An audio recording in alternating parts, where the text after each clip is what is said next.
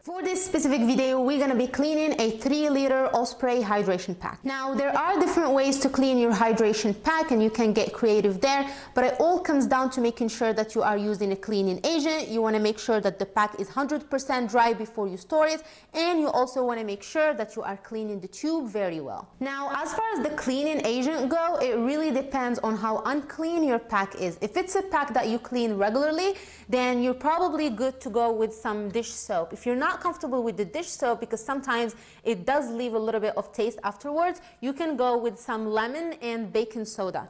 If your pack is not clean at all, like this one here, and you can already see that it's a little bit yellow, you can go with some bleach, as long as you make sure that you're cleaning it with water afterwards. Now for the cleaning, I picked this kit here just to make the cleaning process a little bit easier, and I picked it from a company called Tagvo. This is not sponsored or anything, but I will put their information in the description box for those of you who are interested. And this kit comes with 4 pieces. The first one is a tall brush that you can use to clean the inside of the pack. It also comes with a pipe cleaner, a snake with a little brush at the end to clean the tube, and finally it comes with a hanger that you can place inside the pack to let it dry. Alright, so let's get started with the cleaning process. Alright, so here is our 3-liter Osprey hydration pack. The first thing that I like to do is detach the tube and leave it aside before we start the cleaning process. And from there, the first step I start with is filling the pack with some warm water. Close the pack and let it sit for a little bit and then drain the water. This first step is not necessary, but I just like doing so to make sure that I'm getting rid of any dirt or any residue before I start using soap. The next step is filling the pack with some more water again, and this time I add some dish soap. I let it sit in a little bit and then I drain some of the water and leave some of it in the pack so that I can use it to brush the inside of the pack. And at this point, I'm going to use the brush that I showed you earlier. And when I'm scrubbing, I'm pretty much focusing on the left side, the right side of the pack, as well as the bottom. Just give it a good scrub. You can use your hand and go all the way inside, and that should be good enough to make it clean.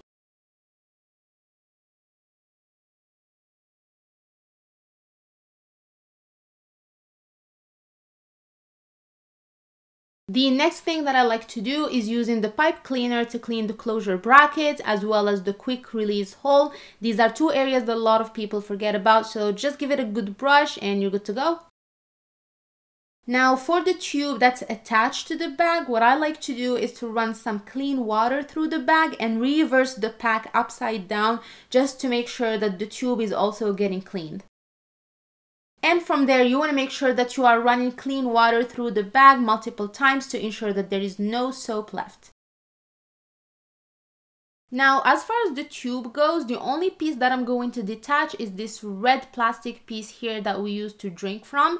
And I'm going to leave pretty much everything in place. And what I'm going to do, I'm going to use the snake brush and run it through the tube all the way in. Pull it back and do that probably a couple of times, 2 to 3 times, just to make sure everything is clean. And you can probably add a little bit of soap to the brush just to make sure that you're scrubbing the inside very well. And that should be enough. And from there, you're just gonna run some water through it and make sure that you're using the pipe brush to clean the ends of the tube very well. And you do the same with the little red piece that you detached earlier. Just give it a good scrub and there you go.